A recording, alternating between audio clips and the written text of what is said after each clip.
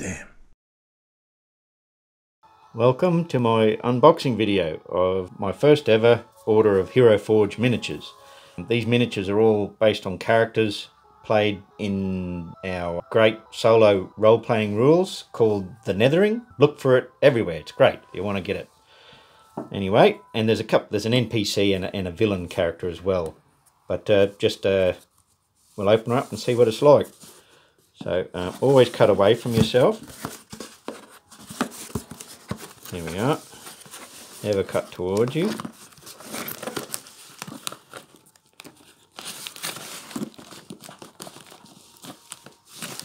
Like that. That's away. Now we've got to cut away this time. That's going to be awkward. We'll go back this way. There we are. So sharp tools out of the way. And there we go. There's all nicely wrapped. Box out of the way. We don't need it anymore. A little Ziploc bag. So I can get into it. There we go.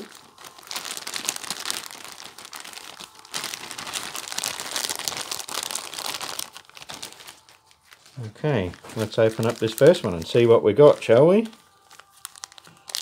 we can get into it. Another one of these little Ziploc bags. There we go. Now we're starting to get into it. So plenty of Ziploc bags anyway. And a bit of bubble wrap around the miniature. And we'll see what miniature it is. Aha! I know this one. This is Torgan the Sellsword. He's been still alive. He's still only first level character. Uses a two-handed sword. And he's been cleared a catacomb full of skeletons for some nuns. There was a ghoul in there, but he was a bit too heavy for him, so he retreated out. So that character's still going, that solo game. So yeah. So let's have a look, see if we can get it to focus in up here a bit closer. Will that do there? Will that focus in? Oh yeah, there we go. Yep. Hero Forge is a great site. Oh, by the way, we're not being sponsored at all by Hero Forge. There's no sponsorship whatsoever. This is just us buying miniatures. So yeah, so there we go. Even got his name underneath. Upside down, but now that's the right way. Torgan the Sellsword, and that's their little product code. I'd say that number there. There's nothing I put there. Yeah, chainmail and a big sword. You can even see the facial features. Let's see if we can get a bit closer. Wow, that's all right. Little bag of treasure between him. Cobblestone bases, just there. Yeah, quite good. How does he compare to some other miniatures? Well, here's a pre-painted one, Whiz Kids. He's been a stock standard favourite of just about everyone who's played the game. They always choose this miniature to represent their character. And Torgan here is based on this character. Actually, this is the miniature I used.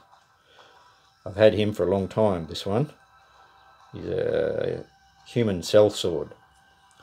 So yeah, so comparable size. So that's with that lot. These are Reaper bones. Ooh. That's one of my characters for D&D, Podgel. He's a hedge wizard. He's never actually been on an adventure yet. I'm still creating the character, but oh, that's not too bad. The size is pretty much the same. They can work together well. And this is the latest, is it Knowles's pre-primed but unpainted D&D miniatures. So that's a human ranger, or could be a fighter. Yeah, he's slightly bigger. You just match up the base, he's slightly bigger. But like Torgan is a big bloke. He's well over 6 foot, so my character. So yeah, and this bloke's hunched down, so yeah, that's pretty comparable. This is a Knowles's elf druid that I converted into an elf fighter with a big two-handed sword from the Frostgrave Soldiers box set. So yeah, yep, they work well together because he's crouched down swinging his big two-handed sword. Yeah, so that's not too bad. Yeah, so there he is. That's Torgan the Sellsword. Great. let's put him down here where you can see it. See what else we got here. Another one of these wretched Ziploc bags that I have so much trouble getting into. There we go, get rid of that. Which one's this? It's like a lucky dip. Aha! I know this one. This is another one of my characters from the Nethering, well, they're all characters from the Nethering role-playing game. This is Arnulf Hammerfoot. He's a dwarf paladin, and he's actually 3rd level. He adventures with a character called Urquhart. He's an elf fighter. Yeah, so they're both 3rd level, so they're great characters. So he's just a dwarf fighter. Basically, you could use him as a dwarf fighter with a hammer and shield. But, see, little ankh there, like religious, like he is a paladin. So, pile of books at the back. So yeah, excellent. I made all my character ones with the same cobblestone base, just so that they're all the same.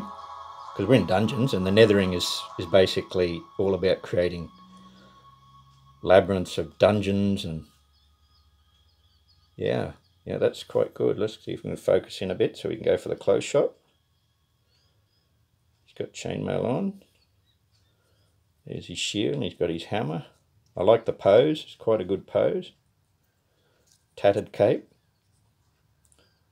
It's quite a good site, Hero Forge. And by the way, we're not, I don't know if I've said this, but I'll say it again. We're not being sponsored by Hero Forge. This is just something we've done ourselves.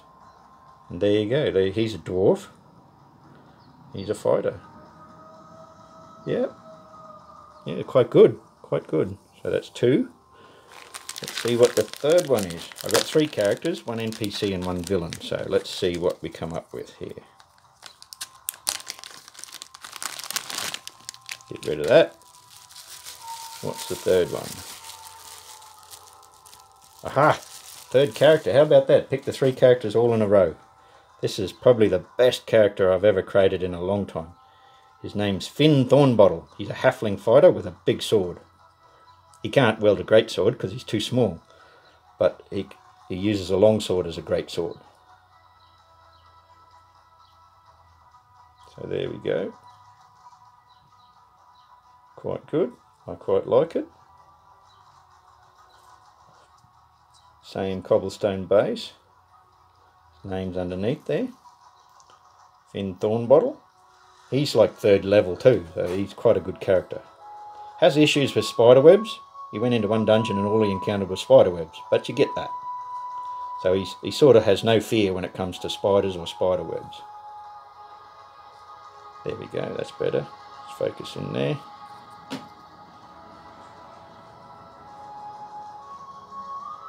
So you get a good look.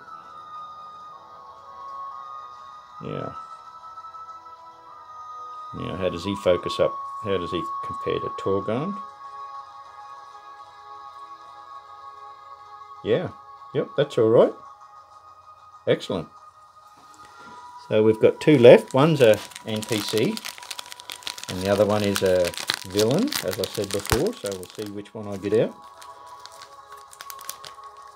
If I can get into this.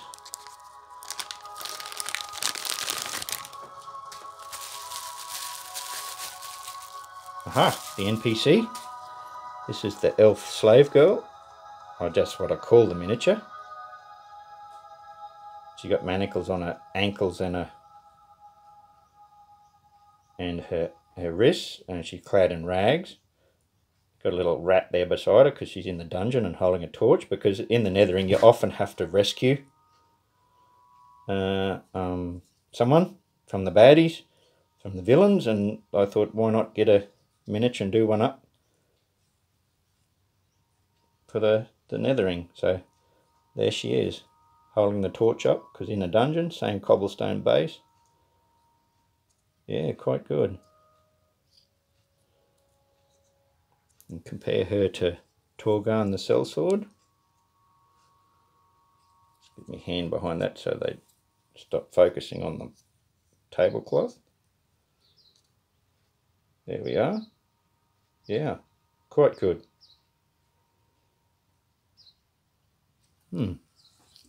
And the last one is the villain.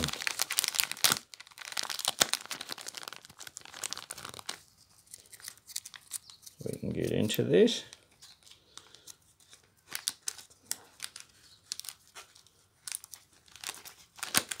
The great thing about this is that you design characters, you can use standard ones from the shop, but they're not your character. They're one that stands in for your character, whereas these ones, they're exactly as you designed them. And this one is an undead high priestess. It's like almost like a mummy character. They're all clad in the rags, got a zombie-like face. Yeah. Manacles on her ankles, freshly risen from the tomb and holding a fist up defiant. I envisage her as a bit of a magic user as well.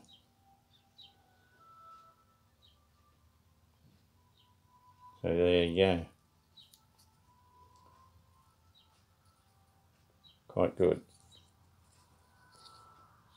High priestess. I didn't put undead in there because it didn't fit. So, but yeah, well, obviously you can tell by her face if I can get it to focus up. Get my hand out of the road of the light. There you go. So yeah, so that's the 5 miniatures.